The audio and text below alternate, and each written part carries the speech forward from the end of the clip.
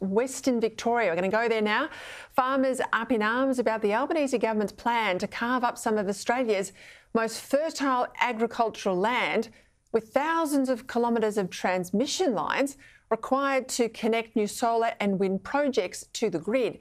In submissions to government, farmers have warned that these transmission lines will damage their properties, constrain their ability to farm and manage livestock, and reduce their land values.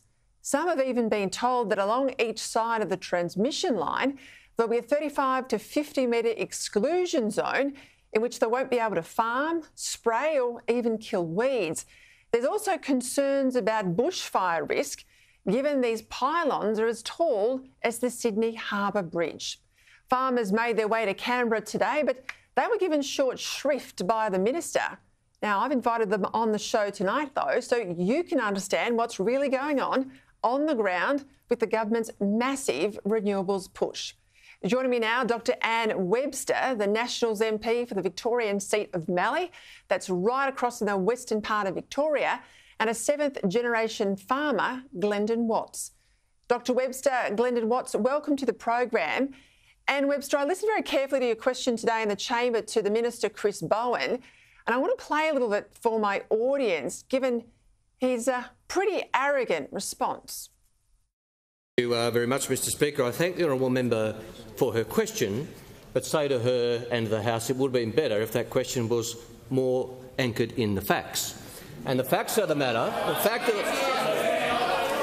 Order. Member. I would have thought, knowing there are farmers in the gallery, you might have got a more reasonable response from him. You want an inquiry. What's your concern?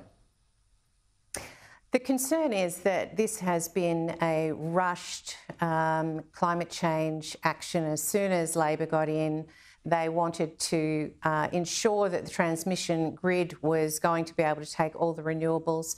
The evidence would show at this stage that proper consultation has not taken place, and even the ISPs that AEMO have been using to justify these projects are really held in question. And there are independent professors who can definitely talk you through the facts. And it's deeply concerning to many, many shires across my electorate that this is being pushed through with ministerial orders, no questions being asked, and people just need to suck it up and accept it. Well, we say that's not good enough.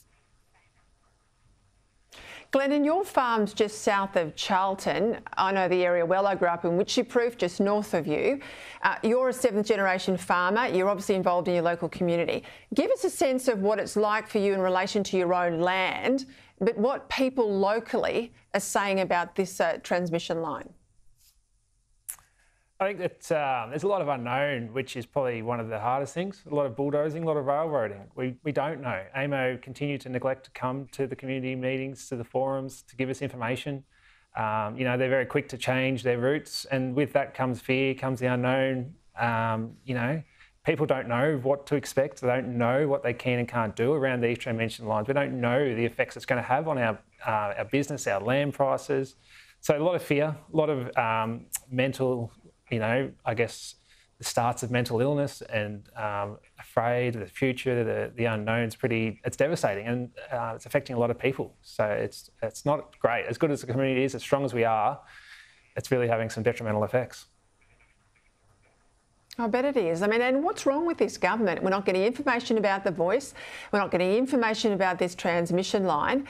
I'll do a comparison with the one that's going to come off Snowy 2.0. It's 360 kilometres. This one's a hell of a lot bigger. That's going to cost us upwards of $8 billion. What's the cost here, and why aren't we getting enough consultation? The cost is, at this stage, we've been told it's $3.2 billion for this particular section of the transmission grid. But as I said earlier, the experts are saying it will be far more than that. The 500,000 volt wires have not been included in the quotation, and the social cost is devastating to the communities who have farmed here for generations, just like Glendon. Glendon, what do you want to see the government do? What sort of action do you want? I think the most obvious thing is at the situation or the time we are now is for the Senate inquiry.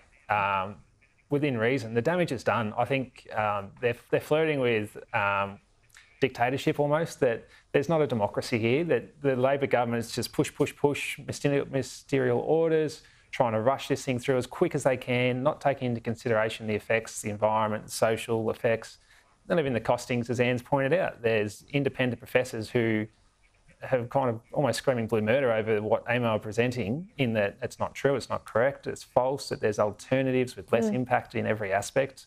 So I want to see a Senate inquiry. I want to see AMO and the Labor government answer some questions. Yep. I guess my concern with all this too, Anne, is the next sort of battering ram in this climate war is going to be our farmers, is our agricultural communities. And now we've got these transmission lines going in, of course, but then we're going to have all the emissions that come on anyone who's got livestock. We've already seen some of that action taken overseas, particularly in places like New Zealand. We've seen the reaction to it, particularly from farmers in Europe. They're not having a bar of it. It's hard for people on the land, isn't it? It's incredibly hard. Today we had around 60 to 70 farmers in the House. I was extremely proud of that so many people left their seeding after all the rain and came to Canberra because they feel so passionately about this. The pressure that this government is putting on agriculture is just profound. And I don't think they realise that in the midst of cost of living pressures, they're about to put food sources up. And the pressure for people at the checkout will be felt in due course. So this is going to impact everybody. This is not just farmers in Mallee. This is everybody. What's your likelihood, Anne, of getting the Senate inquiry up? Look, we're pushing hard. We've got 3 attempts. It should be being debated tonight in the Senate. We have had farmers going to see the crossbench, trying to encourage the crossbench that this is in everybody's interest, to have the transparency, to have the government answer questions, to have AEMO answer questions is in everybody's interest. Why would we want to invest in something that is, from these independent professors' view, is actually a monumental mistake? That is the terminology they're using. So this is important. The Senate inquiry needs to happen, and if it doesn't get up this time, we will continue trying. The Nats have committed to our farmers across Australia that we will continue to push the Senate inquiry.